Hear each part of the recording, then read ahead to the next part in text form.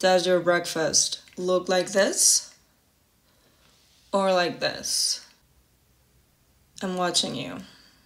I'm watching. I'm watching. I'm watching.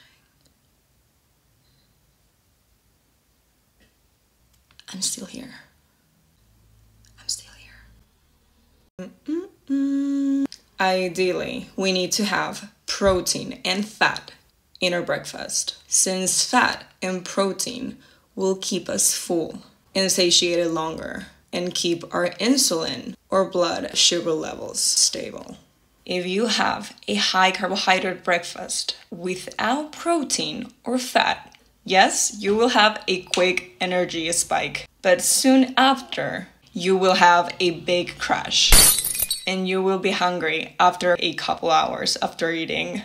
That's why there's so many people snacking all the time. Whereas if you start your day with fat and protein, you will have consistent energy for so many hours without needing to snack all the time.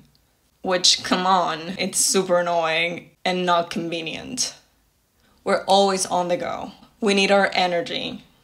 We can't be thinking about food 24/7, and your health will thank you.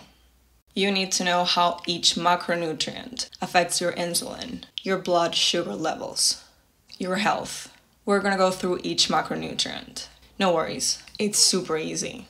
I know in the beginning it can look a little intimidating, but I promise you, it's super easy. So let's look at the graph. And when we say macronutrients, we mean carbs, protein, and fat. So if we look at the graph, we are gonna see that once we eat carbs, the blood insulin spike is pretty high. And then there is a sudden crash, and that energy won't last long.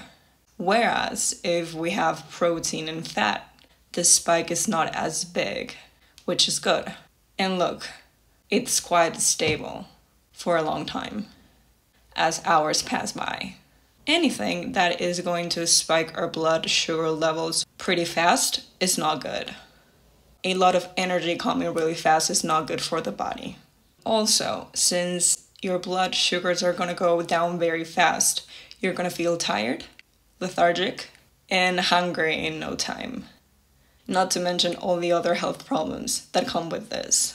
And this doesn't mean you shouldn't have carbs at all, but you have to be conscious about the amount of carbs you're eating and whether you're having carbs alone or with fat and protein, which will buffer that spike. I always recommend, if you're gonna have carbs, always with fat and protein. Also limit the quantity. Are you having 2 cups of pasta and then this tiny bit of protein? That's when problems arise. We don't want a big spike and then a crash. That's not ideal. We want blood sugars that are stable.